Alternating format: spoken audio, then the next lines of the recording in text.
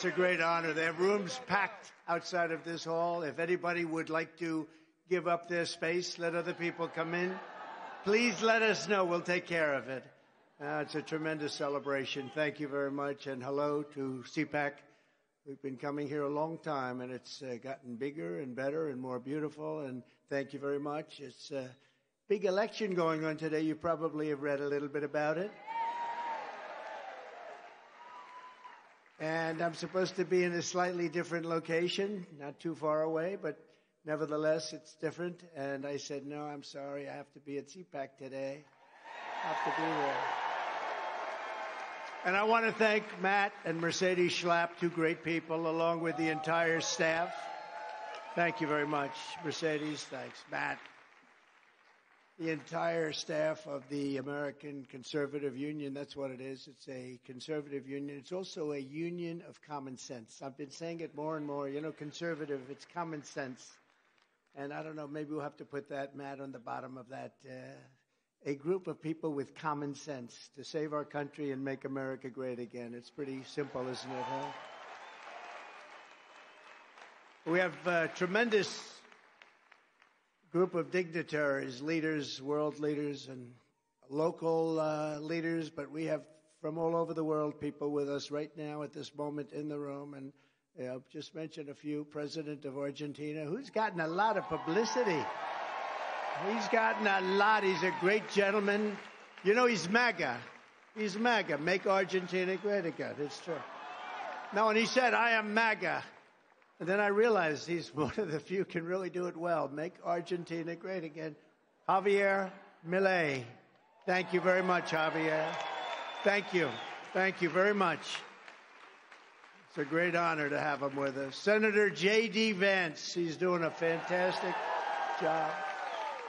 Thank you, J.D. Congressman Corey Mills. Thank you. A very powerful competitor of mine. He is a quick one. He's a smart one. Vivek. Where's Vivek? Ramaswamy. Thank you. He endorsed me. When he endorsed me, I said, that's a great endorsement. Thank you, Vivek. Former senator and somebody that's been very nice to me over the years. I don't know why, but he has. Rick Santorum. Thank you, Rick. Where is Rick? Thank you. Thank you, Rick. Former acting attorney general, somebody that's been very loyal to the administration and to his country, Matt Whitaker. Thank you. Matt, thank you very much. The former chair of my Council of Economic Advisors, Kevin Hassett, with a nice smile, always has that beautiful smile. Somebody that very shortly will be a United States Senator, Carrie Lake. Where is Carrie Lake? Where is Carrie Lake? Wow, that's a pretty good hand you just got, Carrie, I'll tell you. Well, she was very close to being governor, but unfortunately a lot of the voting machines just didn't work. They weren't working that particular day. The lines were miles long. They weren't working too well that day, Carrie, but it's one of those things. And then the judges said, well, not our fault. We better straighten out our elections pretty fast because otherwise we're not going to have a country any longer. That's true. Thank you, Carrie, very much. U.S. Senate candidate from Virginia, Hung Cao. Whoa. He's got support. He's got some support. Wow. Wow. A man who is tough and smart and loves our country. He's the head of America First Legal. He's won a lot of cases, I can tell you, and he's a real guy. He's a real patriot. Stephen Miller, my friend. Stephen Miller. He's around here someplace. There's a lot of people in this room. Thank you, Stephen. President of the Vox Party in Spain, Santiago Abascal. Thank you very much. Thank you, Santiago. Great to meet you. They've made a lot of progress, too.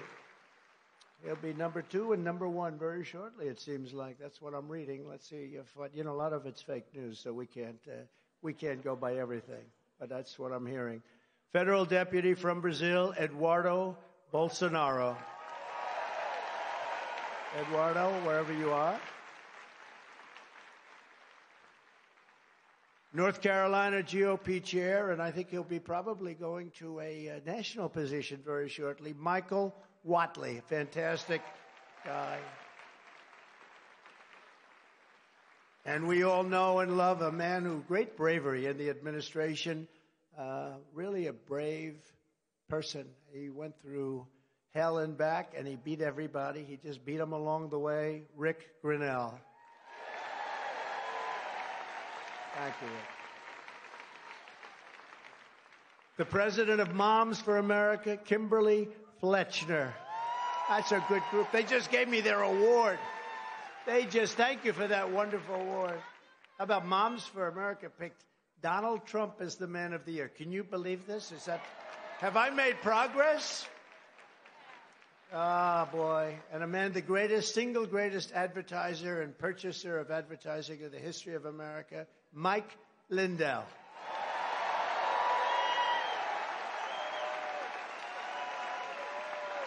The greatest.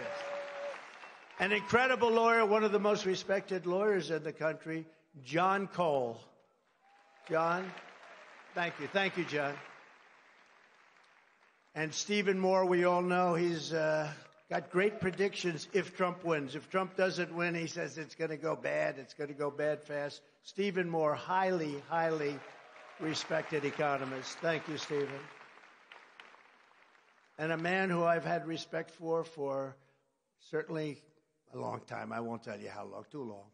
But somebody that I've listened to over the years, even when he was on CNN. That's when people used to watch CNN a lot. He always had the number one show. He's an incredible... They start booing. I agree with you. But he's an incredible guy, an incredible mind that loves our country, and he fights like hell for our country. The great Lou Dobbs. Where's Lou? Thank you, Lou. You look good, Lou. And we have Tom Fitton. We have so many people. Tom Fitton. Where's Tom Fitton? Stand up, Tom Fitton. Stand up, Steve Bannon. Where's Steve Bannon? Where's Steve? Where is Steve? Stand up, Bannon. Where the hell is Bannon? Oh, he still looks good? Tom always looks good. I don't know. I think he does that weightlifting stuff, Tom, right? But Bannon looks good. We love Steve. We love them all. We love them all. We have so many others in the audience, and I want to say hello, but we have to get down to business because I want to win the award as the best, whatever the hell they call it, the best speaker, I think they say. Who made the best speech? And if I keep introducing people, I'm not going to win it this year. I've won it like 9 years in a row, right? I got to get going. So thank you, everybody, for being here. We appreciate it very much. We appreciate it very much. Gorka, did I see the Gorka man? Yes, stand up, Gorka. Quick, get up. How good is he? Sebastian? Seb. They call him Seb. I call him Sebastian. Thank you, Sebastian. I just spotted you. It's lucky you're nice and tall. 4 years ago, I told you that if crooked Joe Biden got to the White House, our borders would be abolished, our middle class would be decimated, and our communities would be plagued by bloodshed, chaos, and violent crime. We were right about everything. So believe me when I offer you another warning, and we've been right about so much, just about everything. If crooked Joe Biden and his thugs win in 2024, the worst is yet to come. Our country will go and sink to levels that were unimaginable. And just think about it. With 4 more years of Biden, the hordes of illegal aliens stampeding across our borders will exceed 40 to 50 million people. Medicare, Social Security, health care, and public education will buckle and collapse. It will collapse as sure as you're sitting or standing there. It will collapse. Our economy will be starved of energy by crooked Joe's vindictive Green New Scam. It's a Green New Scam. It'll be the destruction of our country. It is indeed a scam, and most of them know it. Some of them, the fools, believe it, but most of them know it. Millions of manufacturing jobs will be choked off into extinction. And you'll have constant blockouts and blackouts and rampant inflation. Ruthless gangs will explode even more into the suburbs. And when they talk about suburban women, they're going to love me so much. They're going to say, oh, I wish we had that guy back. The gangs will be invading your territory, I can tell you that. While weaponized law enforcement hunts for conservatives and people of faith, religious, Hamas and Antifa will terrorize our streets while their brutal ideology, and it is brutal indeed, it is brutal and horrible like nobody's ever seen before, takes over our schools. China will dominate us, not just economically, but militarily, and that's what they want, and that's where they're heading, but they weren't heading there with me. I took over $400 billion out of China, and they weren't too happy about it, and then all of a sudden, we had the China virus. Now, I happen to think it was incompetence, but a lot of people disagree with that. And a declining, crooked Joe Biden. He's the crookedest, most incompetent president in the history of our country. We'll soon have us losing World War III. We won't even be in World War III. We'll be losing World War III with weapons the likes of which nobody has ever seen before. These are the stakes of this election. Our country is being destroyed, and the only thing standing between you and its obliteration is me. It's true. It's true. Viktor Orban is somebody I respect greatly. A lot of people respect him. Tough guy, smart guy. He made the statement recently. He said, if you bring back Trump, it'll all stop. They all listened to Trump. They respected Trump. He actually said it stronger than he said they were afraid of Trump. I don't want people to be afraid of me. But he said China was afraid, Russia was afraid. They were all afraid of Trump. Bring him back, and it'll all go back. And I will tell you, we had things at a level that nobody's ever seen before. We had no wars. We had defeated ISIS. We got rid of the worst terrorists in the world. You know that. And solely defeated. We took 100% of ISIS gone. And then we had no wars for 4 years. We had no wars. First time in 72 years that happened. No wars.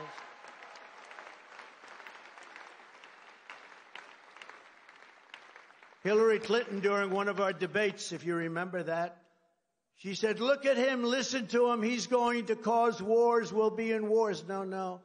It turned out that I was able to stop wars from happening and brought our troops back home. We got out of these ridiculous, endless wars, killing people on both sides, costing trillions of dollars. Crooked Joe and his henchmen have you trapped, and it's an express train barreling toward servitude and to ruin. It's moving at a speed that Joe doesn't understand, because Joe actually, I don't think he knows what the hell's going on, to be honest with you, but he's surrounded by some very bad fascists.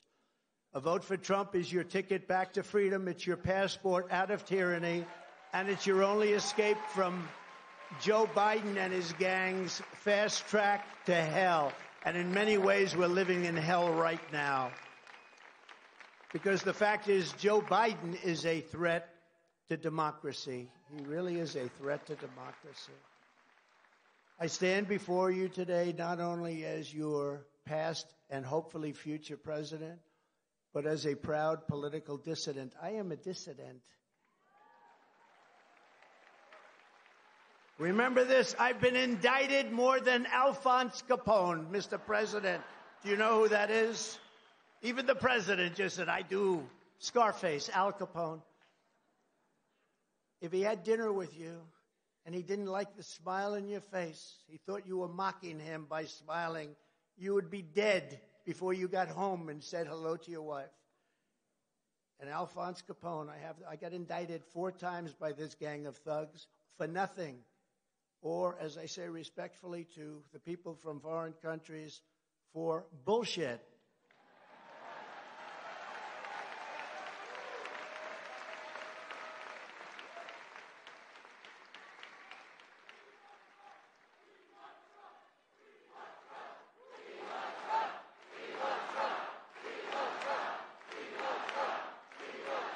Thank you very much.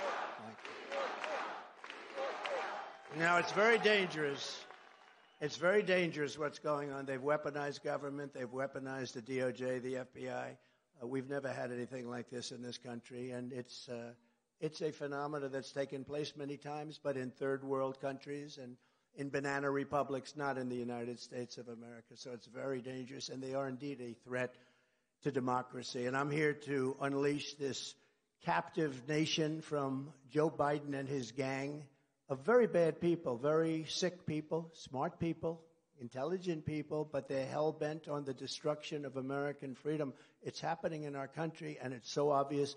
I have people come to see me from other lands where this has gone on, especially in South America, Latin America, and they'll say, the same thing happened to my country 20 years ago. It was the same thing. It's all happening, and if we don't stop it, this is it. 2024. If we don't stop it, this is our last train. If we don't stop it, we're going to have a country. It won't even be a country. You want to know the truth? It won't even be a country. It's breaking up.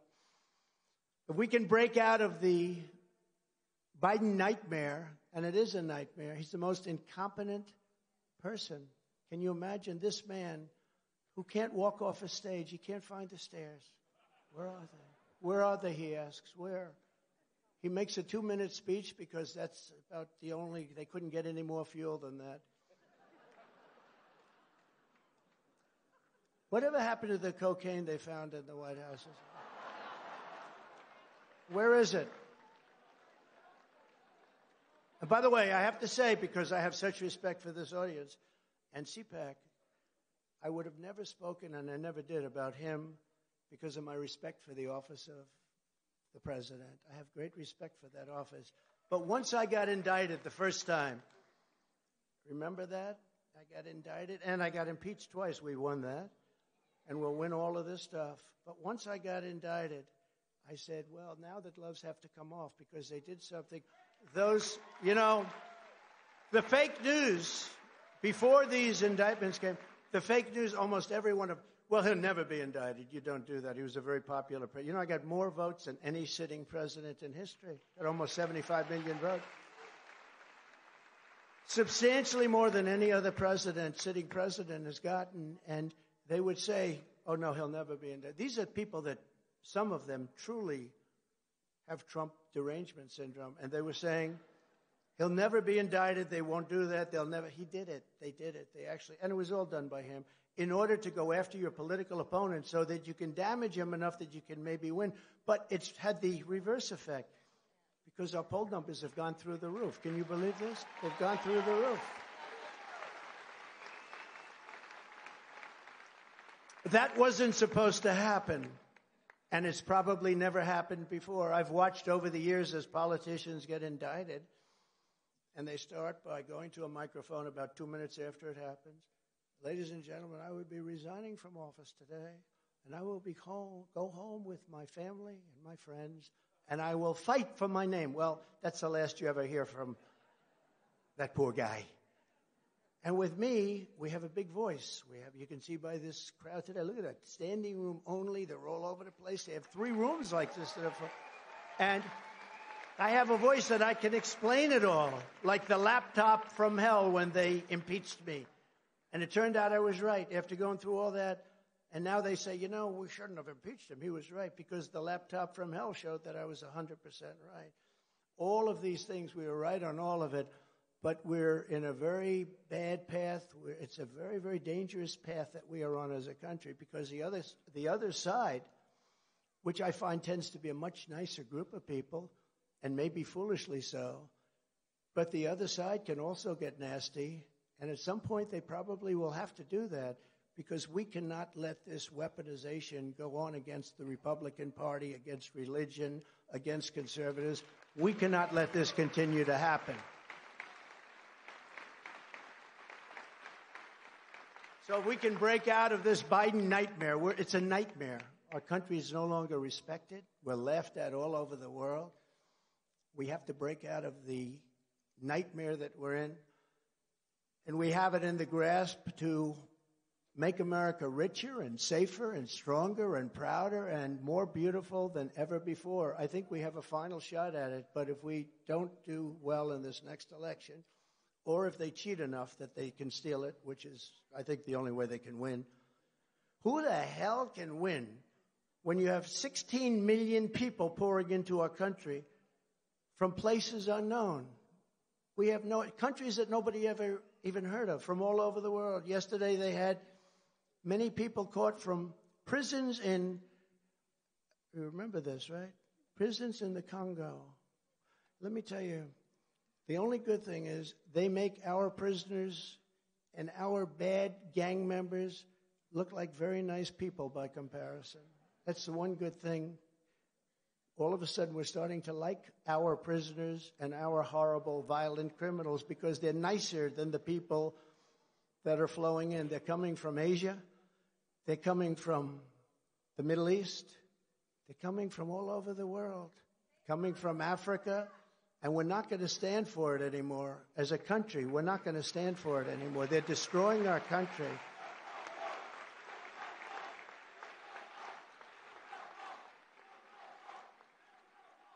And we built think of it, we had the safest border. 3 years ago, we had the safest border in the history of our country. Now we have the worst border in the history of the world. There's never been a country ever, third world countries, they've never been like this. They would have fought with sticks and stones. They didn't need rifles. We have the best in the world, but we let everyone, because we're fools. Either they want to destroy our country or they're stupid. And I don't think they're stupid because anybody that can cheat on elections like they do is not stupid. That means they want to destroy our country. But who can win an election when you have that? Who can win an election when you have high interest rates, you can't buy a home, where you have bad education, where everything's woke? We did things that nobody can imagine. So many things. 1,000 elements we did. We have a book, the 1,000 things. We did things that nobody could even imagine. And then all of a sudden, something very bad happened. Israel would have never happened. The attack on Israel would have never happened. Remember, Iran was broke. They were broke. Ukraine would have never happened. I talked to Putin a lot. I got along with him well. Although he did announce the other day that he'd much rather see Biden as president. And I agree with him. I agree. Because, I ended Nord Stream, right? I ended Nord Stream. Nobody ever heard of Nord Stream 2. That's the biggest pipeline in the world. Going into Germany, what's that all about? We defend Germany and Europe, and then they go and pay billions of dollars to the people that we're defending them against. How do you figure that one, right? And I stopped it. It was over. And then Biden comes in, and within 3 days he approves Nord Stream.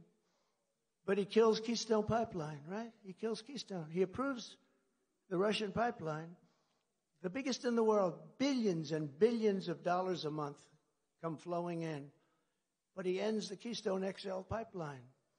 And then they say, Trump is too nice to Russia. I'm nice. I'm the one that gave him the 100 javelins, the thousands of javelins that knocked out the tanks, but they knocked out 100 tanks in the first 2 days with javelins that I gave. Remember, they said Obama gave pillows and Trump gave javelins. And then they say, oh, Trump was so nice to Russia. No. Putin would say, if you're being nice, I hate like hell to think of what you'd be if you were not nice. But we were tough and we were smart and we were right. We were right just on everything. We were right. And what they've done is unthinkable. What they did with the border, allowing these people to flow in, is unbelievable. But to achieve a great future, we first have to throw off the chains of our out-of-control political class, and that begins with telling crooked Joe Biden, you remember The Apprentice? Crooked Joe Biden, you're fired. Get out of here. Get the hell. You're destroying our country. You're fired, Biden. Get the hell out of here. Right?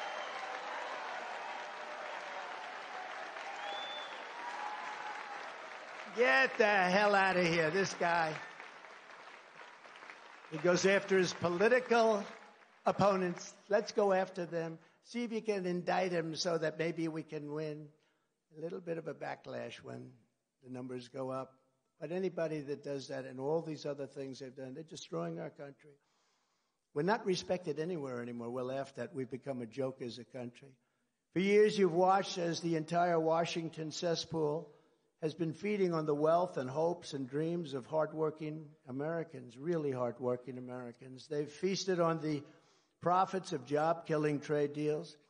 They've gorged themselves on the spoils of endless wars. And now what they crave, they want it so badly, is permanent political power and dominance for whatever reason. They're sickos, that's why. In 2016, we gave these corrupt insiders their chance to change, and with Biden, they answered with hoaxes and witch hunts, censorship, lockdowns, and with total repression. 8 years later, the swamp has rejected your righteous pleas to reform, and we have to do this, and we're going to reform, and we're going to have freedom again. We're going to have freedom again. We do not have freedom, and we have the most corrupt press anywhere. These people are corrupt.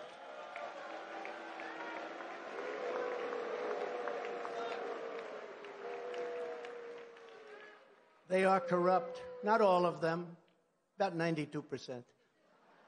No, you have some wonderful journalists, you really do, but they're just overwhelmed by the people that know they're doing so wrong. I watch ABC, CBS, NBC.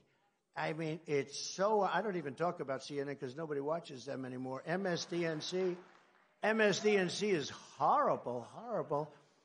But fortunately, not a lot of people are watching them anymore. They've tuned out. But the press has to straighten itself out. You know, they're all doing badly, and they're doing badly because they're fake news. That was another one we called, right? Fake news. The only problem with that term, it's not strong enough. I wish it was stronger. At the ballot box this November, it's you and the people you have to be, and we'll deliver a reckoning like they haven't even imagined before. We're going to straighten out our country. We're going to bring our country back. For hardworking Americans, November 5th will be our new Liberation Day, but for the liars and cheaters and fraudsters and censors and imposters who have commandeered our government, it will be their Judgment Day. Their Judgment Day.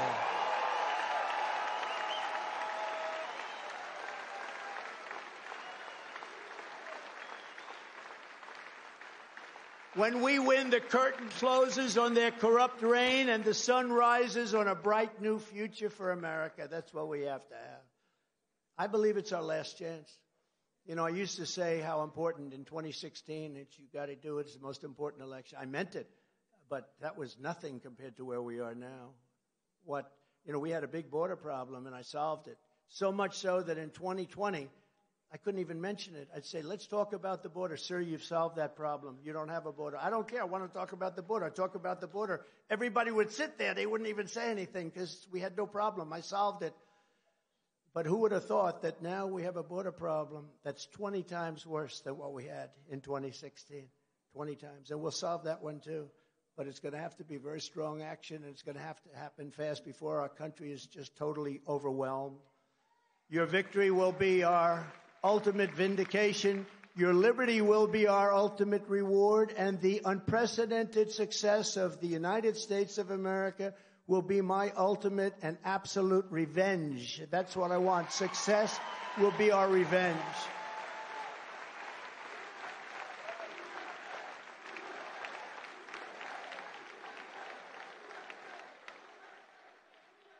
I love those young people over there.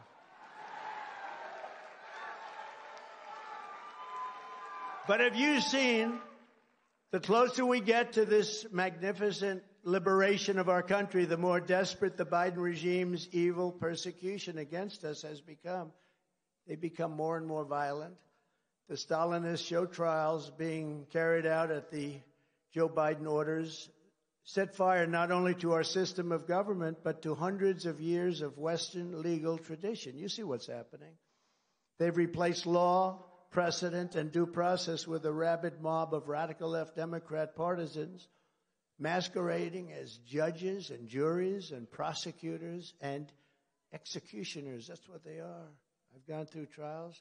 The level of hatred from these judges, there's no way you get fair trials. The level of hatred from prosecutors, when they know you've done nothing wrong, it's sick. These are sick people.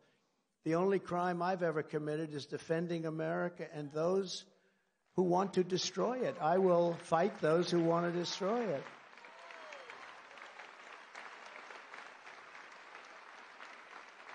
And they're very angry at me because I won an election that wasn't supposed to happen. And they were caught off guard. And they said, we'll never let that happen again. And in 2020, they cheated like dogs. And we all know it. We all know it. For that and that alone, Biden and his deranged prosecutors, attorney generals, local district attorneys are trying to take away my liberty. They're trying to take it away. They're trying to steal my liberty. If there's any shred of justice left, they will fail and we will win. And so far, we're doing very nicely. Thank you. But I would rather lose my freedom than surrender to this group of thugs and tyrants, fascists, scoundrels, and rogues. The more the corrupt establishment tries to stop us, the more you know the day is near at hand when we will break free from their grip. We're going to break free very soon. We're going to break free from their grip very soon. You heard the J6 hostages, didn't you? You heard that. And I will tell you, there's never been in the history of our country a group of people treated the way they've been treated. There's never been anything like it. Carpenters, mechanics, lawyers, firemen, policemen, military people. They went to protest a rigged election, and they've been sentenced to years in prison. When they burn down Portland and they take over a vast section of Seattle and they burn down Minneapolis, and I had to watch television as a CNN reporter is standing saying, this is a peaceful protest. I'd like to say, this is a peaceful protest. And the whole damn city behind him is burning to the ground. Did you remember that? As far as the eye could see, Minneapolis burning to the ground. This is a peaceful protest. And then he got hit on the knee and he went down. It was crazy. No, it's crazy what's going on. And I tell you what, if I didn't bring in the National Guard, because the governor didn't want to do it, they'd never want to do it. If I didn't bring in the National Guard, I wish I didn't wait 6 days, but if I didn't bring in the National Guard, you wouldn't even have a city there. You wouldn't even have, that city was going down. They'll only motivate us more to make America great again. We have to make America great again. That's our mission. People say, what is your mission, sir? I remember when Ted Kennedy, he was actually a friend of mine, slightly different viewpoint on life, but he was a friend. But they asked him a question. It took him down. What plans do you have for America? Why are you running? And somehow, that's a much harder question than you think because, you're answering all the little details. Then they ask, what are your plans for America? It took him down, actually took him down. I just say, my plans are very simple. Make America great again. That's all I say. Make America great again. Very simple.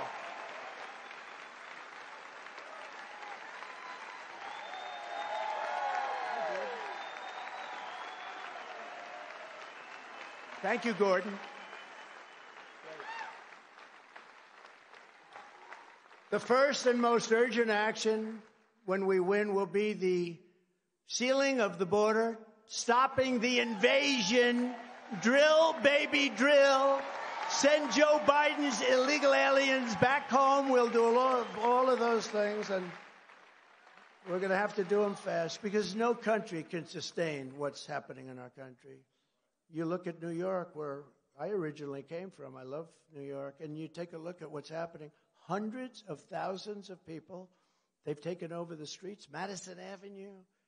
They've taken over Queens. They've taken over Brooklyn and the Bronx. They've taken over the whole city.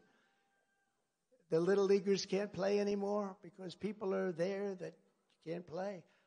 But it took longer than I thought, but I predicted this. It's called the migrant crime, and it's far more deadly than anybody thought. They will actually have fistfights with police in the middle of the street. You saw that the other day, where they attacked police. Even our bad criminals, they never had fistfights with a cop. They do things and they talk and they shout, but these guys are actually, and the interesting thing, in their country, if they ever did that, they'd be dead within seconds. They'd be dead. I know where they come from. I know the people that run those countries.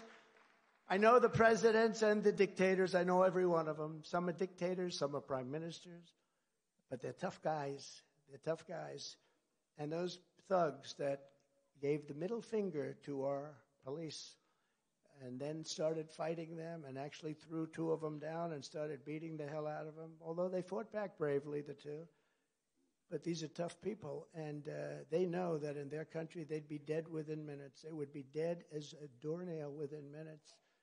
And so they came over here. So it took a long time, but now it's talking. Now you're seeing it. It's migrant crime. It's a new category of crime. And I wanted to call it Biden migrant crime, but it's too long. So we just call it migrant crime. We have a new category, migrant crime, and it's going to be more severe than violent crime and crime as we knew it, because we have millions and millions of people, and they came from prisons and jails. They came from mental institutions and insane asylums. No, they're not the same thing. An insane asylum is a mental institution on steroids, okay? It's Silence of the Lambs, okay? You know that. Hannibal Lecter. They're all being deposited into our country, and then you have terrorists, and then you have drugs, and then you have human traffickers, and they're coming over at levels never seen before. We've never seen anything like this. 3 years ago, we had the safest and most secure border in U.S. history. We ended catch and release, except when it was catch and release in Mexico. We had catch and release in our country. We built 571 miles of border wall, far more than I said I was going to build, and I couldn't get the damn thing through Paul Ryan. He stopped at Paul Ryan, a super rhino. He's a super rhino. I couldn't get it through Paul Ryan. Mitch McConnell. They said, sir, if you wait till next year. I said, you sure? They said, don't forget I had never done this stuff before. You know, I'm the president, and these guys are bullshitting me. They said, sir, if you would just sign this budget and wait, next year we'll put it. And then next year came. I said, where's my wall? They said, sir, we're not going to be able to get it. You know, in the meantime, they give trillions of dollars to the Democrats for the Green New Scam. So what I did is I approved the military, and I took it out of the military. That's how I built it. I built the wall through the military. And the military, by the way, the Army Corps of Engineers did a great job. But I built it through 571 miles and 200 miles ready to go. It was laying there ready to be installed. It would have been 3 weeks. The entire thing would have been double what I promised. And then we had the rigged election, and they said, we don't want to build the wall. We don't want to build it. And I said, you know, they really do want open walls. I figured it was maybe just talk. I said, they really want an open border. Nobody could understand it. They really want an open border. And that's when it began. And that's when our country had really, because we can drill. We have more energy. We have more liquid gold than any other country. We can drill. We can do all of these things. But we have a problem because we have, by the time this guy, trying to be nice, but I don't have to be nice anymore because he indicted me. But I'm trying to be nice anyway.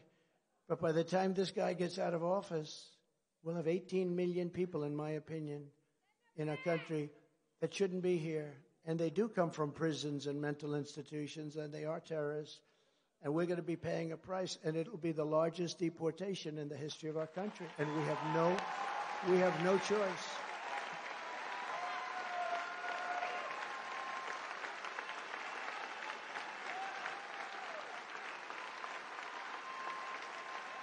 And it's not a nice thing to say, and I hate to say it. And those clowns in the media will say, oh, he's so mean. He said, no, they're killing our people. They're killing our country. They're killing our people. We have no choice. You know, when I went to Mexico, I said, Mr. President, you're going to have to give us 28,000 soldiers because the caravans, that was another name I came up with. I come up with good names. Long-time politicians come to see me, sir, could you give a name to my opponent? I said, how long are you a politician? 28 years, sir. You can't come up with your own names, but I do. Caravan. But I went to the president of Mexico. I said, they're coming through your country, and thousands of people in these caravans. They have one coming up now, supposedly 25,000 people. They're going to walk right into our country. We have no idea who the hell they are. But it started with Honduras. It started with El Salvador. They just started, but now we're equal opportunity. We have every country. We have countries that, honestly, nobody has ever heard of. We have languages coming into our country. We don't have one instructor in our entire nation that can speak that language. These are languages. It's the craziest thing. They have languages that nobody in this country has ever heard of. It's a very horrible thing. I said to the president of Mexico, you're going to have to give us 28,000 soldiers free of charge. No, Donald, I will not do that. I will not do that. I cannot do that. And I said, no, you will. You will, I promise. No, you're going to do it. No, I will not do it. I said, listen, you and I friends, I really like him a lot. So I said, let's not you and I. Just give me a negotiator because I don't want to do this with you. And he said, I will do that. And he sent me this very handsome guy, so handsome, so beautifully dressed. In fact, I asked him for the name of his tailor. Then when I found out how much he paid for the suit, I said, forget it, keep it. But he was a handsome devil. And I said, listen, you're going to have to do a few things. You're going to have to give me 28,000 soldiers. You know, Tom Homan was up before. He's fantastic. And he does go around saying, I love this guy. He says, Trump was the greatest president in history, and on the border, there has never been in his lifetime any president that was even close. And he's right about that. He's right. I mean, we know the results. But Brandon Judd, you have unbelievable people. All they had to do is leave it alone. But I said, you have to give us 28,000 soldiers. No. Then the new guy comes in, the representative, yes, sir, what can I do? Now, I asked Tom Homan, Brandon Judd, and a person from the State Department, a wonderful woman. She's been there for over 20 years. She's covered Mexico for over 20 years. She knew it, and she was competent. She was good. She wasn't a good negotiator. And I said, what would you like? Give me your top. I want a top 10 list. Well, sir, we'd like to remain in Mexico, but we've been trying to get that for years. You won't be able to get that, and you won't be able to get a catch and release in Mexico. You know, we have catch and release, and we catch a criminal and we release him in our country. I said, no. Catch and release is fine in Mexico. Title 42, I want. That's with the sick people and with the children. You've got to get the children back to their parents. All of these things. They gave me a list. But they thought they were wasting time. It was a list of 10 things, tough things. Just ask Tijuana if they were tough. Tijuana became one of the largest cities in the world all of a sudden. They said, what the hell is going on? So this guy comes in, and I say, look, number one, I want 28,000 soldiers free of charge. And he goes, we're not going to do that. We're not doing it. He thought I was crazy, by the way. I said, oh, no, you're going to do it, 100%. No, we're not going to do it. I said, you're going to do it. I guarantee you, you're going to do it. He goes, no way. I said, way. And he said, we will not do that, sir. We will not do that. I said, here's what else you're going to do. Remain in Mexico. Nobody comes into our country until they're checked at the border. You're going to do remain in Mexico. You're going to do catch and release into Mexico, not into our country. You're going to do all sorts of things. You know, we had a lot of medical problems. People were coming in deathly sick with a disease, highly contagious disease. I said, I don't want our people catching these diseases that we never even heard about. They have diseases nobody's ever even heard about. I'm sorry. I feel badly for the people, but we don't want to have this contagion in our country. I'm sorry. And we did that. So we had a list of these 10 things, one tougher than the next. And he said, we're not even going to think about this. And the person from the State Department, this really good woman, but she said, sir, you're just going to be wasting your time. And I said, all right. I said, I'll make you a little bet. I'll bet you I get all 10 within minutes. And she thought I was crazy, too. So after he said, no way, I said, way. And then I said, here is what's going to happen. If you don't approve this and if you don't give us those soldiers, and their soldiers are not politically correct. You know, our soldiers, if you say, excuse me, madam, you're not supposed to be entering our country. Ma'am, please don't enter our country. Then they get indicted because they talk to her too rough, you know.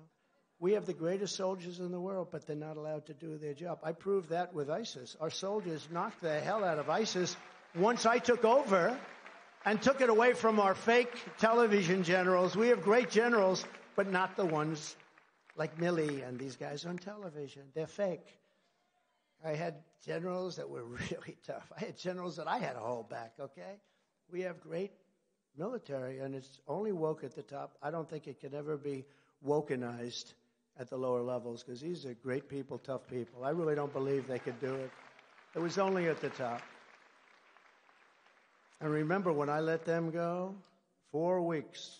We were told 4 years, and it probably can't be done. I knocked it out in 4 weeks. Our military is great. I said to one of the generals, "What's your name?" "Kane, sir. My name is Kane." He looked better than any movie actor you could get. "My name is Kane, sir." I said, "All right, Kane, what's your first name?" "They call me Raisin." I said, "What?" "Raisin, sir." "Your name is Raisin Kane?" "Yes, sir." "I love you. You're the man I'm looking for. You're the man I'm looking for." And I said, "Why is ISIS so tough?" He said, "They're not tough, sir. They just don't let us do our job." I said, "Why not?" He said, "Because," and this is after I flew to Iraq. You know, I flew to Iraq in a plane. Some of you know the story. It was all dark. After spending 20 years and $1 trillion, we can't turn the lights on in a plane. I sat with the pilots, the most handsome human beings I've ever seen. It's not my thing, but they're handsome. Not my thing. Not even a little bit, but they are handsome. Central casting. Better looking than Tom Cruise and taller. Okay, let's do it. So, I'll deviate on the stories. Now, by the way, when I deviate, they'll say, "Oh, he went from..." No. A really smart person can go through various stories, always come back and conclude everything. Okay. Don't worry, we'll get back to Mexico. But this is right now this is more exciting. So the plane's off. I say, "Why are you doing that?" "Because, sir, we're flying over an area that's very dangerous, where we spent 20 years eradicating." And so I said, "I want to go sit with the pilots," because I often do that. And I'm sitting with the pilots, and I get up there. I'm feeling my way up. And the plane was absolutely dark. No lights on the outside, no lights on the inside. It was a little spooky. We're up there 40,000 feet getting ready to start going down, and they're telling us we can't have any lights. No lights in your cabin, sir. And then they pull down the shades anyway. So I'm sort of feeling my way. I get up there, and I see this captain with the crew cut, the whole deal he's got. "Yes, sir, it's an honor to be with you, sir." And I say, "Captain, I don't see any lights. We're getting close. Is there a problem out there, Captain?" "No, sir, we'll be landing in less than 30 minutes, sir." I say, "All right." And I'm sitting in a seat that's right in the back between these two handsome human beings. And, they always give the best pilots, the Air Force One and Marine One, the helicopters, which is good. One thing you know, you got great pilots. These are the best. And so he said, "No problem, sir. We'll be landing in a little while." And then 10 minutes go by, 15 minutes. I haven't seen one light. There's nothing. It's like, and I'm getting a little nervous. Do you ever see? I'm trying to act cool as a cucumber. And it's, if you know anything about planes, you have I call it the computer voice. It's the most beautiful voice. If I had that voice, I would have been president 20 years earlier. But the most beautiful voice, so professional. 1,000. That means you're 1,000 feet over the ground. Now, I haven't seen a light. I haven't seen anything. It's just dead. There's not anything. That means we're like really low. We have this massive plane. We're just right off the ground. Then it goes 900, 800, 700, 600. Now, we're 600 feet off the ground. We're flying in. The plane is dark with the exception of a tiny little light that they've got on their dashboard underneath everything and totally concealed. There's not a light anywhere. I've never seen anything. It was like dark. 500. I said, "Captain, are we okay, Captain? Everything fine?" "Yes, sir. No problem. We'll be on the ground in just a few minutes, sir." I say, "What ground?" So 400, 300, 200. "Captain, are we okay?" "Yes, sir. We'll be landing momentarily, sir." 100. Now, usually when you're in these planes, I do it a lot. You have lights bursting, burst big lights. You got a runway. It's lit up like a candle. There's not one light. There's not even a little, what they call a pigeon light. That's a tiny little light. 100. And I want to ask him again, but I want to show some bravery. Because I thought we were going down for the count. And then all of a sudden, and it's genius. There is no light. And then all of a sudden, 100. And then bing, beautiful landing like nothing to it. Sir, it was an honor to be with you today, sir. Thank you, Captain. Does anybody have a towel? I'm saying, does anybody have a towel? I need a towel. So now I'm walking out and getting ready to go down and meet the generals in Iraq to find out why we're not defeating ISIS. And I see my staff, and I say, that was quite an experience I just had. Yes, sir. Great landing. And he said, yeah, what was it? And I said, let me ask you a question. Is the President of the United States allowed to give himself the Congressional Medal of Honor for bravery? Because I did a very brave thing. I was so brave. Am I allowed to do it? And they said, sir, it would not be a good thing to do. Now, here's the problem with that story. The fake news media will lead tomorrow. Donald Trump wanted to give himself the Congressional Medal of Honor. It's true. It's true.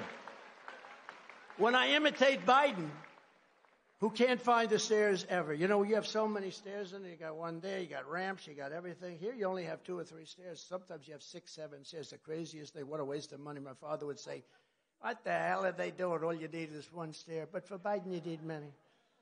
But when I imitate him with the stairs, because he never can find his way. If you ever see Secret Service runs up and grabs him and, helps him off the stage. This is what we have negotiating nuclear weapons. So he finishes his speech, and do you ever notice? He finishes it. The speeches last about, would you say, average 2-3 minutes, right? Very quick. They're very quick and not good. Not good. But the press gives him good marks. I remember when he made such a bad State of the Union speech. Everything was stumbling, mumbling. He didn't know what the hell he was doing. And I said, I'm going to watch CNN, MSDNC to find out what they say, because that was one of the worst speeches. They said, not since FDR has there been a speech so magnificently delivered. I'm telling you, I've never, ever forgotten it. Not since FDR. I said, it's impossible. They're fake. They're terrible. But you know what? When he goes, and he always points, he goes like this. Thank you. Where am I? Thank you. And then he goes. And he points. You ever notice? And it's always he ends up going in the opposite direction ultimately. But he goes. And then. Sometimes he trips over the machine. And then we don't have it here. But if there's a wall behind him, he ends up walking into the wall. And then one of these incredible guys from Secret Service, all these beautiful guys, they run up stage. Look at these guys like central casting, right? They'll run up stage, they'll grab them, and they're not meant to smile. You know, they're very hard line. When I tell stories, they're like this. I guess they're trained that way. They never smile. You say, good morning. Well, sure. They actually turn away. It's good. This way you don't have to say good morning all the time, okay? They train them this way. But so one of these guys will run up and grab him and take him off the stage. This is what we have as our president. But the worst thing is when I do that, the fake news. I call up my wife, our great first lady. She was a great first. People love her. Yeah, people love her. Oh, look at that. Wow. Mercedes, that's pretty good. Yeah, she's good. And she loves our country and she loves the people. It's true. When I give these big rallies, we give rallies, they say, we love our First Lady. They have signs, we love her. They always show a high heel, But we love our First Lady. But I call up our First Lady, I say, so baby, how good was that? She goes, you were okay. She's a very tough critic. I'll go into a group, I'll speak in front of 55, 56, 68,000 people sometimes. I'll call her up, I'll say, how good was I tonight? Was that unbelievable? She goes, well, your hair didn't look good. Oh, that's not good. But it's very hard to get like, once in a while she goes, you were really good tonight, but that's like a major. But I said, in this case, I said, how good was that tonight? She said, you were really good tonight, but what happened? You couldn't find your way off the stage. Because the fake news said Donald Trump couldn't find his way off the stage. I said, wow. Or when I interject a name, like I go, our president, Barack Hussein Obama. Rush Limbaugh, remember? He would always, right, Seb? Rush would go, Barack Hussein. You couldn't hear Barack or Obama, but the name Hussein, he'd be screaming. I don't know exactly what he meant by that. I think I do. But he'd go, Barack Hussein. So I'd go, Barack Hussein Obama, our president, has done this. Now, I meant that because there are those people that say he's running our country because Joe is not strong on aptitude. So there are those. We don't know that that's true. But they go out and they say, Donald Trump, headline. Donald Trump doesn't know who the president of our country. He thinks Obama's the president, Lou. Look at the great Lou Dobbs. He thinks Obama is the president. So when I'm sarcastic, because I'm sort of a sarcastic guy, I find humor in sarcasm, but it's very dangerous to do because they take it very seriously. But it's a very serious subject because of what happened. To finish the first story, what happened? Hey, by the way, isn't this better than reading off a frickin' teleprompter? Right? Right? Anybody can do that except for Biden. Anybody can read off a teleprompter except for Biden. He can't do that either. He can't do that either. He asks questions. News conference. Hey, when I'm in a news conference, people with these maniacs, these lunatics are screaming at me. They're just screaming like crazy. And, you take them, and I love it. It's like a mental challenge. It's horrible people. But they're screaming, and you're answering, and you're getting them. And then sometimes they get in trouble because they say, you were too tough, you were too nasty, too this. The people don't like that. I understand that, too. But he asks, like, a question, and it's, Bob from NBC. Okay. Mr. President, sir, we just wanted to know, are you feeling well, and was everything good? And did you have ice cream today? Then he picks up the paper, and he reads the answer. Yes, it was vanilla. No, but they ask him questions and they give him an answer. That never happened to me, right? I walk out there and it's like a free-for-all. But it's a sad thing. Okay, so now I go off and watch. You know this is all genius, okay? You do know. I hope you know. I always say my uncle was the longest-serving professor in the history of MIT, Dr. John Trump. We have a lot of great aptitude. They'll say, he rambled. Nobody can ramble like this. Nobody. If they did, they wouldn't even try. You know what? They go step by step, and they would never get off that sucker. They go step by step. But what happens, and it's very interesting, we get on the plane, we get off. Now I've just learned that I should not give myself the Congressional Medal of Honor. My people are saying, can you believe he asked that question? But we get off the plane, and I'm walking down. I'm going down this big ramp. I took the high stair, I don't like the children. We call it the children's. I never had a problem with it, but I'm walking down, and I'm looking down, and I see these central casting people. A general, another general, a colonel, a staff sergeant could be in any movie. These guys, it's like perfect. They're like perfect individuals. If I were casting a movie on the military, I would pick these guys. There's nobody you could hire in Hollywood that looks like this. So I walked down, and this is where I met General Raisin Kane. And what's your name? General, what's your name? And he gave me his name. What's your name, Sergeant? Yes, sir, and I love you, sir. I think you're great, sir. I'll kill for you, sir. Then he puts on a Make America Great Again hat. You're not allowed to do that, but they did it. I remember I went into the hangar, and there were hundreds of troops. And they're not supposed to do this, but they all put on the Make America Great Again hat. Right? Not supposed to do it. I said, you're not supposed to do that. You know that. They said, it's okay, sir. We don't care. We don't care. And I met these people, and I said, so what do you think, General, sir? Would you like to rest up? See, this is before Biden. See, if I had Biden, I'd say, I'm not Biden. But we didn't know how bad he would be because we hadn't been tested yet. Sir, I said, he said, would you like to rest up for a little while? Then we'll have a meeting. We're all set. And this place is like all bunkers.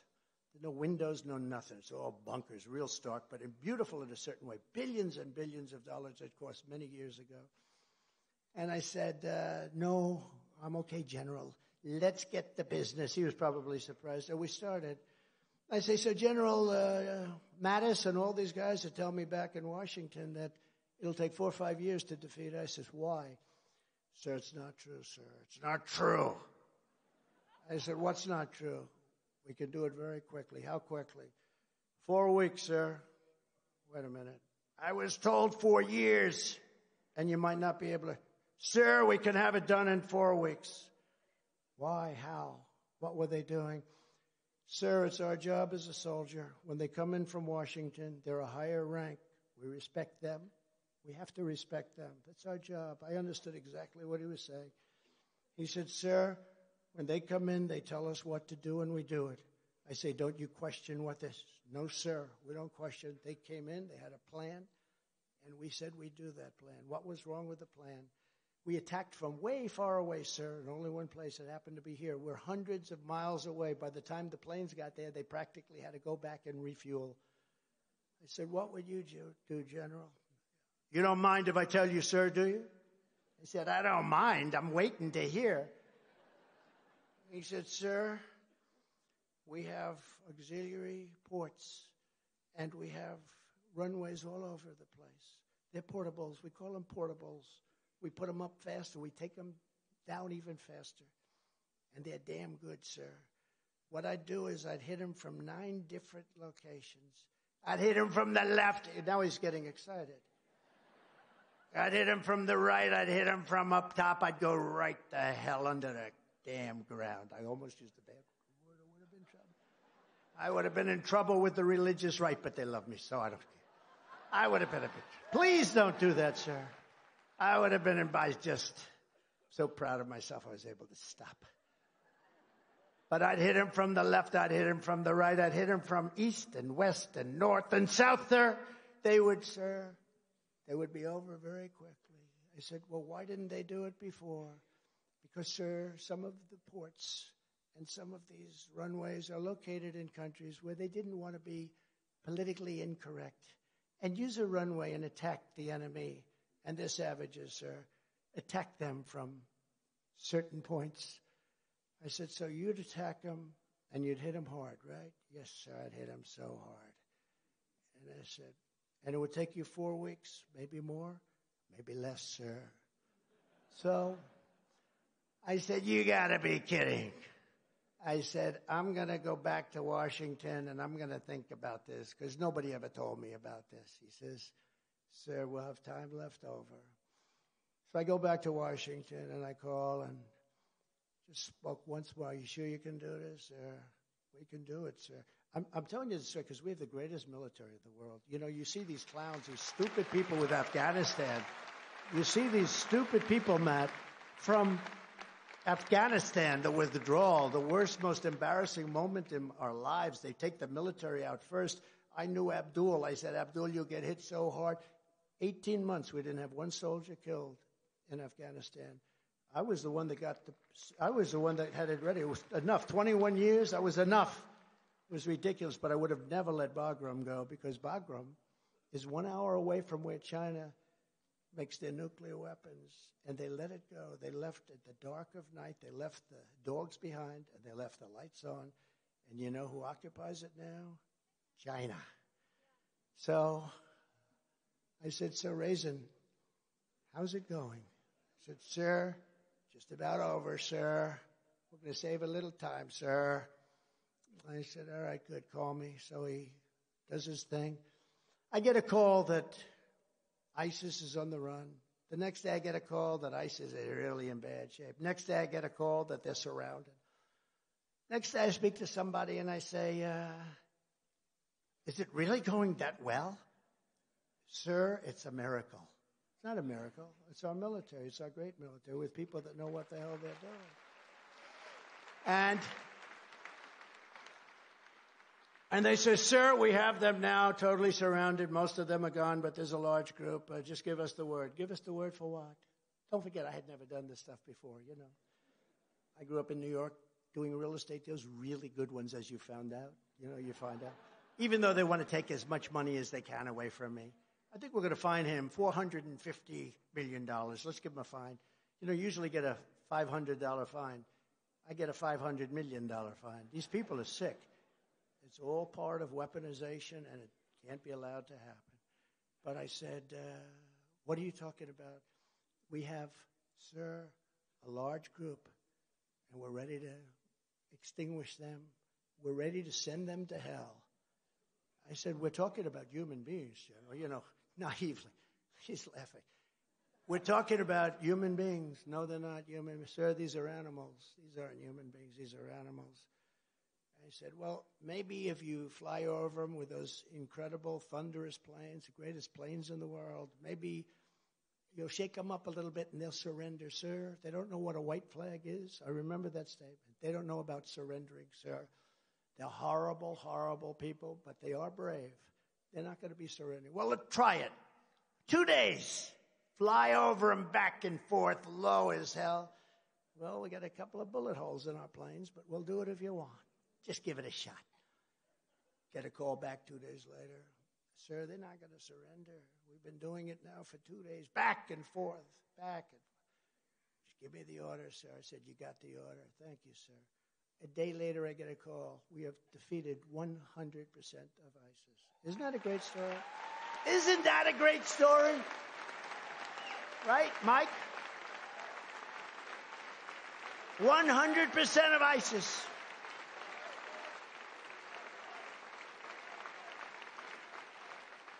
"100% of ISIS is gone." So, you know, doing stories like that, probably, Matt, probably I won't get the best speaker this year because I went off this stupid teleprompter, but maybe we will. So it was an amazing thing, and I learned so much. I tell that story sometimes rarely because it's, you know, it's a rough story. But I tell it because you have to know what a great military we have if you let them do their jobs. And I equate it with our police and law enforcement people. We have the greatest law enforcement people in the world, but they're not allowed to do their job. It's the same exact thing. Chicago could be solved in 1 day. New York could be solved in a half a day. The New York police, I grew up with them. They're the greatest people. Now, a lot of them have left, and they've gone down to other states, and they've retired. But you have great people. And they can do their job if they're allowed to do their job. But they don't want to lose their pension. They don't want to lose everything. When you see these department stores where 300, 400, usually kids walk in there with the masks on and rob the store, destroy the store, millions of dollars. Then the store closes. The whole thing starts to collapse, the city. I could solve that problem in 1 day. In 1 hour, in 1 minute. When the word got out that we took a very tough action. When kids walk out with television sets, like brand new, beautiful $2,000 television sets, and they're walking out, and the police are told, stand down, don't do anything. If the police would be allowed to do their job, and they would do it really strongly, it would end. That whole phenomena would end immediately. It would never happen again. You don't even have to do it in every city. All you have to do is do it in one. That's why I'm giving immunity to police, so that they stop crime, because they don't want to get sued. They don't want to lose their wife, their family, their pension, their house. It would stop immediately. So when I equate the military story and I talk about what they did and how we defeated ISIS, it's the same exact thing for the police. We have the greatest police. They could stop it in Los Angeles. They could stop it in New York. They could stop it in Chicago. They could stop it everywhere. But they're not allowed to do their job. And if they do their job, they lose everything. They lose their pensions, their house. They lose their family. And we're not going to let that happen anymore because our city's all run by Democrats, radical left Democrats for the most part, but Democrats. It's a cesspool. It's a cesspool. Okay, now we go back to one little final story that I have to finish. So as you remember, the president of Mexico sent a representative.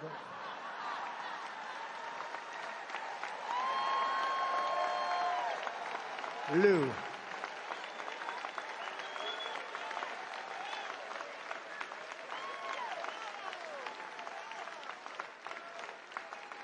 See, they'll say he rambled. He's cognitively impaired. No, it's really the opposite. It's total genius. You know that. It is. It's total genius. These fakers up there, he rambled on endlessly, telling these horrible and very boring stories. No, they're very informative stories. They're very important stories, actually. But no, there's no cognitive problem. If there was, I'd know about it. In fact, if there was, you'll be the first to know because I will tell you. I will tell you. But so what happens is I'm talking to the gentleman, and he's very confident. And I said, no, you're going to do it. You're going to do it. And he thought this was a weird conversation because he kept saying no. I said, no, you're going to do it. 100%. Don't even think about it. No, I said no. But, sir, I said no. How many times do I have to say no? I said, say yes. And he said, I can't do that. I said, here's what I'm doing. It's Friday evening, starting Monday morning at 7 o'clock. Mexico is going to pay a tariff of 25% on all of the cars that you stole from our country, by the way. You know, they stole 32% of our manufacturing cars. The United Auto Workers are going to vote for me, all those people, because that deal they made with China. All-electric cars. The all-electric mandate. Everybody has to have an electric car, which doesn't go far. Got a couple of problems. Doesn't go far. Doesn't work in cold weather. Remember, 4 weeks ago, I won in the largest margin ×2 history in Iowa. And it was 40 degrees below zero on election night. 40 degrees. This was serious cold. If I walked from here to here, let's say that's 5 yards. I was freezing my ass off by the time I got there. This was so cold. You never saw so many electric cars pulled over to the side of the road. You could have had any one of them. I don't know what the hell the people did. I guess they saved them in some way. But no, they don't go far. And these are the people we have making decisions. No, we want to have everything. We want to have choice. Like in school, we want to have choice. And with cars, we want to have choice, right? You know? We want hybrid. So I said, I'm going to sign this document, and at 7 o'clock on Monday morning, everything, including cars. And by the way, Mexico is our number one trading partner. Who the hell knew that? Can you imagine? Mexico is our biggest trading partner. And you know why? Because I put so many tariffs on China that they really had to pull back. And we saved a lot of businesses. We saved the steel industry because of it. But Mexico is our biggest trading partner. I said, you're going to pay 25% tax or tariff, call it whatever you want. It's similar, but not actually. And you're going to pay it on every single thing that comes in from Mexico into the United States. And like every other country, they rip us off big, big. We don't have any good deals. I changed the South Korea deal. I changed the Japan deal. I could sit down and do nothing but change deals. I said, who the hell negotiated for the United States? And then you wonder why we have a $2 trillion deficit. Now, if you look at it now, it's gotten to a level that nobody can even believe. It's so bad under Biden.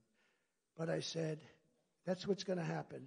And that's going to be a hell of a lot more than 28,000 soldiers. And I'm okay with it. But I'm ready to sign it. You just tell me when to sign it. Sir, may I? Now he's doing this. He was a very confident man just moments before. Now he's grabbing his collar. He's pulling. He can't breathe. Sir, may I call our president, please? Absolutely. Please give him my warmest regards. And I I said, will you make it quick? I'm late. I got the Russia hoax to take care of. I got to take care of that hoax, Mike. So make it quick on how much time. Think of what I could have done if I didn't have to go through all that bullshit, right? Think of how good I would have been. So he comes back in 5 minutes and he said, sir, I'm pleased to tell you that it would be our great honor to supply you with 28,000 soldiers free of charge.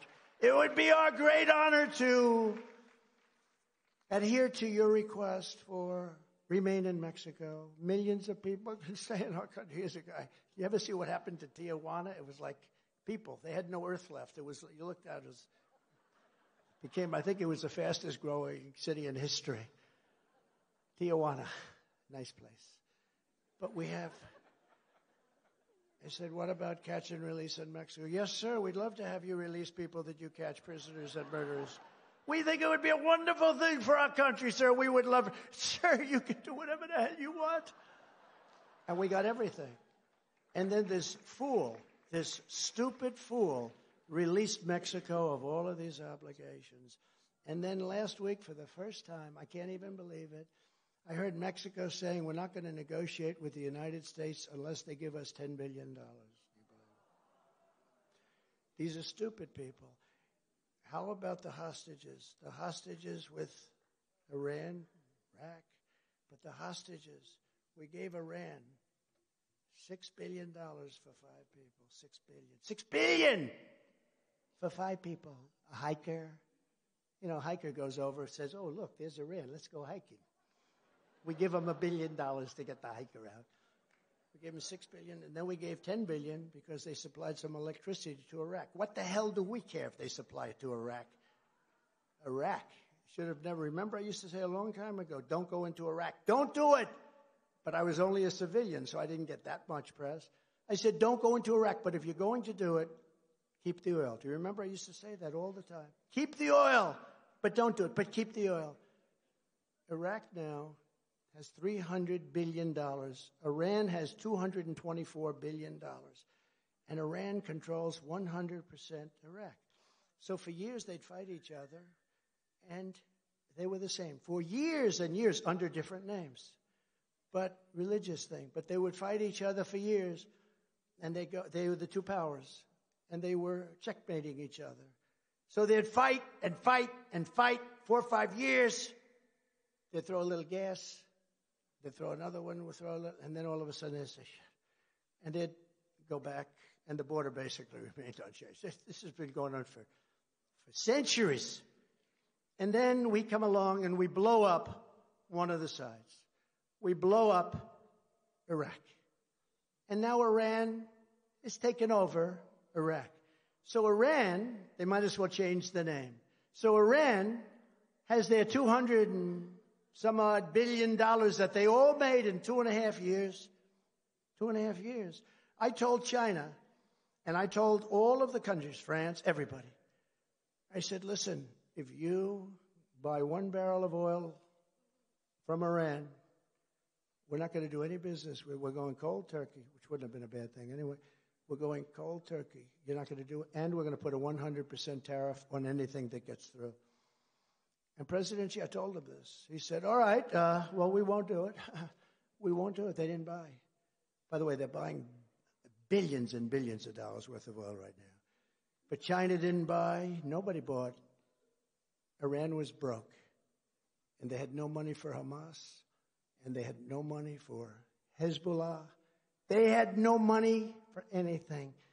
They were down to almost nothing. And there were a lot of stories that Iran was unable, and all these terror groups were angry at Iran because they weren't paying them. And the terror groups were all breaking up. If I were president, Israel would have never been attacked. Would have never been attacked. As soon as I was forced out with a rigged election, and we can never let that happen again. Don't let it happen again. Don't let it happen again. As soon as I was forced out with this rigged election, Biden took the sanctions off. Iran went back to levels that they've never seen before, more than they've ever done. And now they're rich as hell. They're selling oil to everybody. They're making so much money they don't know what to do. They're a very rich nation. With me, they were broke. They were broke. I remember a Democrat congressman on Deface the Nation a couple of weeks. I think it was Deface the Nation.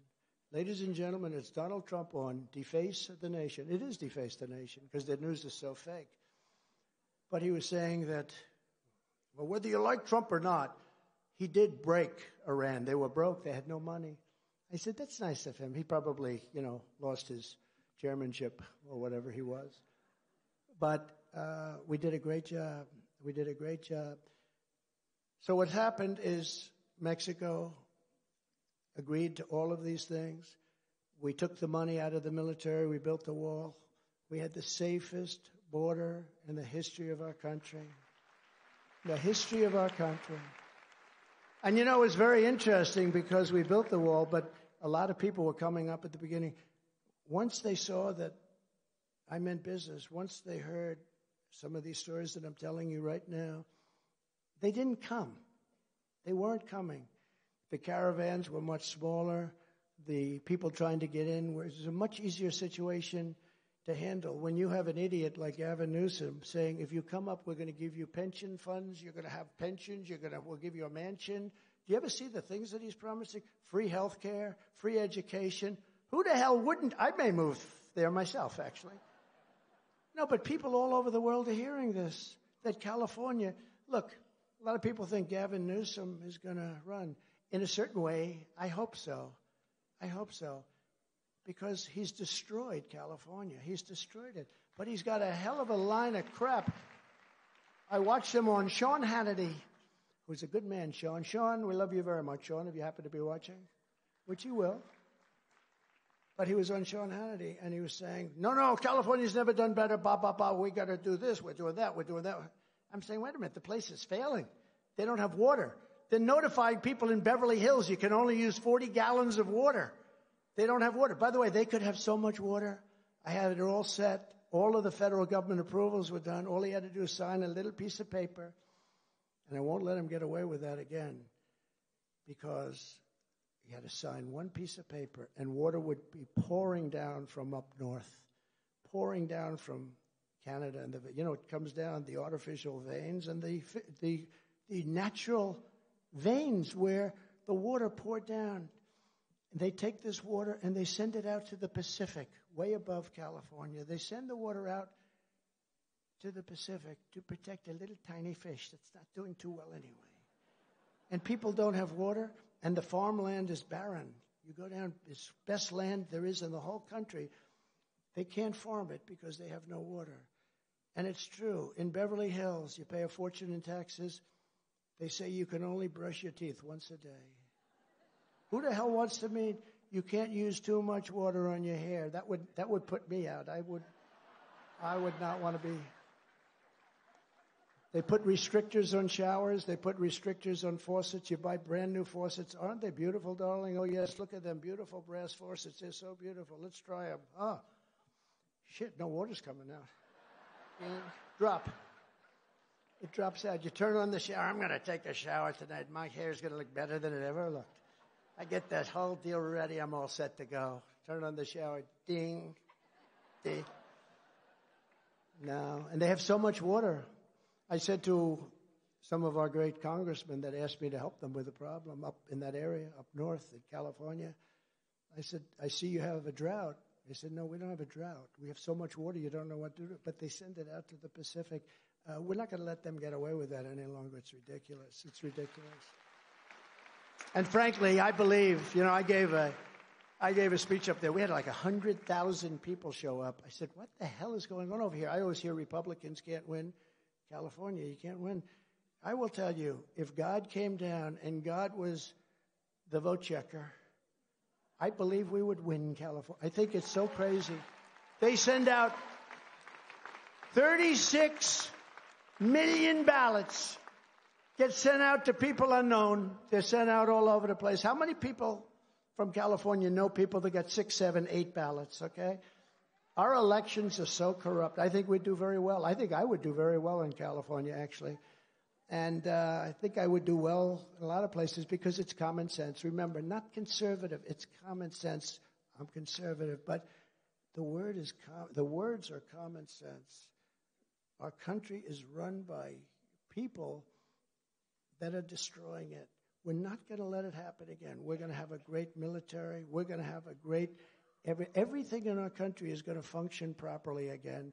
It's going to function well. We're going to be respected all over the world. We're going to be respected like we've never been respected before. And it won't take long. It's like Orban said from Hungary, put Trump back in and the whole world is going to be fixed. He said that very strongly. Put Trump back in. What do you do? They said, what do you do, sir? What do you do? The world is blowing up. He said, it's a very simple solution.